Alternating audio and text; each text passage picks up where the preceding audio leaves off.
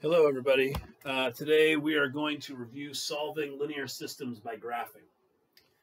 So remember, a linear system has two or more equations of the form ax plus by equals c and dx plus ey equals f. So remember, this is just standard form for the equation of a line, easy to graph.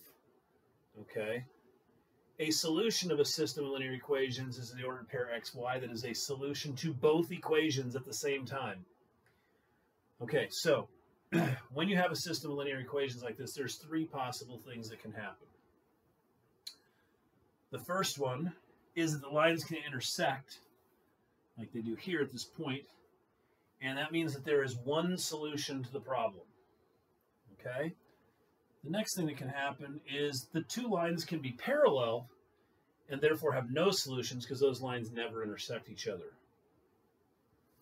The third situation that can occur is that both the lines are actually the same line, and so it has infinite number of solutions. Anything that works for one also works for the other one. Okay? So, check that the point 1, 3 is a solution of the system. Now, they want you to do this graphically here because everything in this lesson is graphic. That would not be my first choice of ways to do things, but we're going to go ahead and do it that way anyway. So, this is one where I would put this in slope-intercept form first. So I'm going to take 5x minus 3y equals -4, and I'm going to put it into slope-intercept form.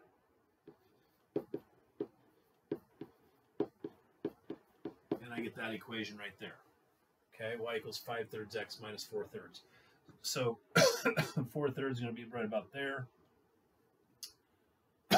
Rise 5, run 3. 1, 2, 3, 4, 5. 1, 2, 3. It's going to be right about there. Okay, and we'll go ahead and make a line. Okay, so we'll do something like this.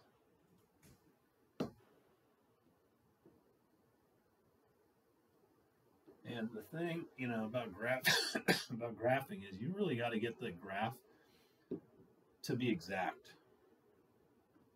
Okay. So there's my first line. Now the second line, x plus 2y is 7. So 2y is -x plus 7. So y is -1/2 x plus 7/2. So that's 3.5. 1, 2, 3.5. Right there. Slope is going to be down 1 to the right 2. Down 1 to the right 2 right there. Excuse me. I get this line right here.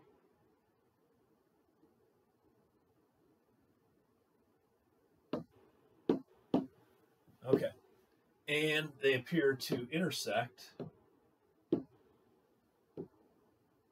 right there. So that appears to be the point 3, 1. Okay, so graphically, that's my solution. Now, I would, if I'm doing a graphing one, if I have to do it for some reason, I'm checking my answer to make sure it's right. So I'm going to go ahead and put 3 in for x in both these equations and 1 in for y and see what happens. So that'd be 5 times 3 minus 3 times 1 should equal -4. So 15. What just happened?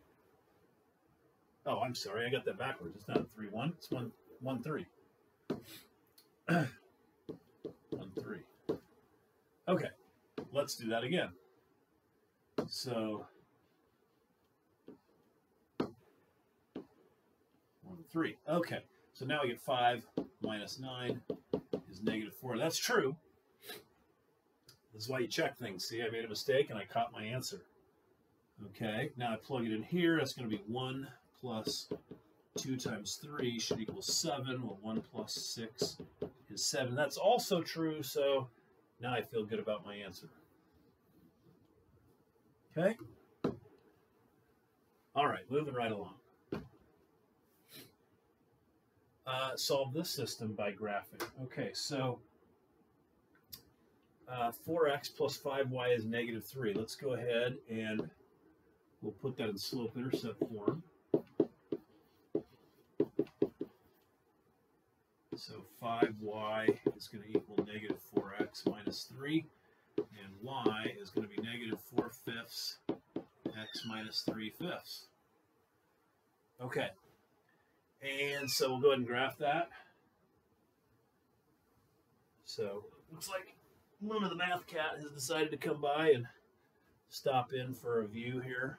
So negative 3/5 is going to be right about here. And the slope is going to be negative 4/5, so it's down 4. 1, 2, 3, 4 to the right 5. It's going to be right about there. Okay.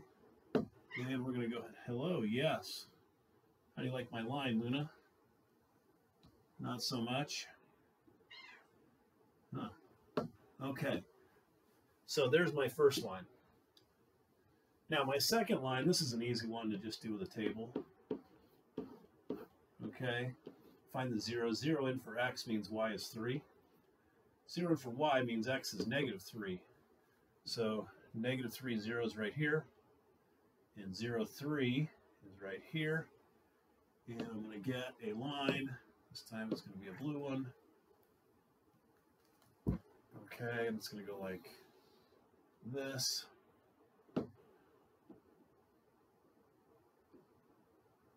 Just like that. And looks like it's going to intersect right there. That appears to be the point negative 2, 1. So let's check it. So 4 times negative 2 plus 5 times 1 would equal negative 3. So this would be negative 8 plus 5 is negative 3. That's a true statement. And the next one would be negative 2 plus 1 should equal 3. And of course, negative 2 is 2 plus 1 is 3. That is also true.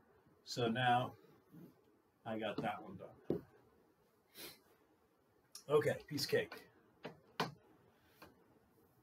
So on a college entrance exam, you answered 80 of 85 questions. Each correct answer adds 1 point to your raw score. Each unanswered question adds nothing. And each incorrect answer subtracts 1/4 of a point. You get a raw score of 70. How many questions did you answer correctly? Okay, so the hardest part of this is setting up your system of equations. Okay, so here's what we know. We know that you answered 80 questions. So the correct questions plus the wrong questions, so we'll say incorrect, we'll call it wrong, is going to equal 80, okay?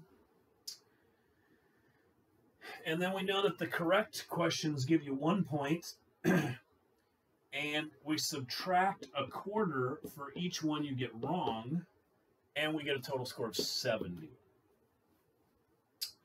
Okay, there's my system. Now, once I get to here, the rest of this is easy. So I'm going to take this, I'm going to multiply this equation by -1 so that I get my c's to cancel out really easy. This becomes 5/4 w equals 10. And now I'm going to go ahead and multiply both sides of this by 4/5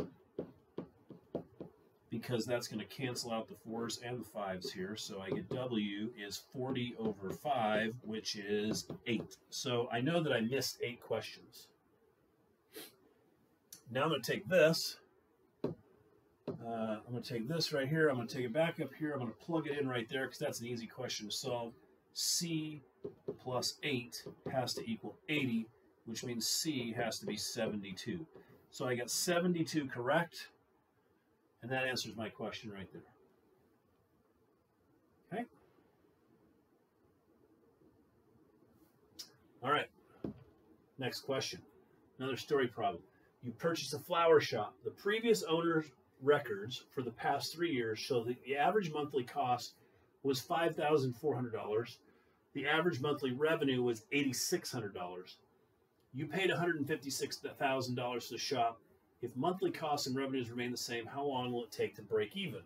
Okay, so here's the thing. I've got a cost equation. My cost is going to be $5,400 per month, plus I paid $156,000 for this business. Okay. My revenue is going to be $8,600 a month. Okay. Now, the deal is I want to know when it's going to break even. When is the revenue equal to the cost? Okay. So when is 8,600M equal to 5,400M plus 156,000? Okay, so I'm going to go ahead and subtract 5,400M from both sides. And I'm going to get 3,200M. It's going to equal $156,000. Okay, I'm going to divide that by 3,200. Going to need to get out my handy-dandy TI-84 plus C Silver Edition graphing calculator, or a reasonable facsimile thereof.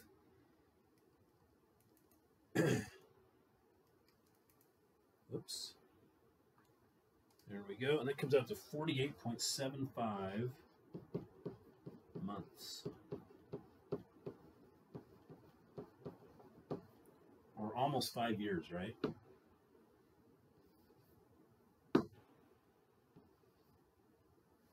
Okay, let's check it with a graph and see how that works out. So, oh, this scale's totally wrong. We're not going to check it with a graph on this one, because that would be really hard to do when we very simply can just solve it like this. Okay. Here we have for you a little assignment. I'm going to let you work on that. I will talk to you guys later. Have a great day.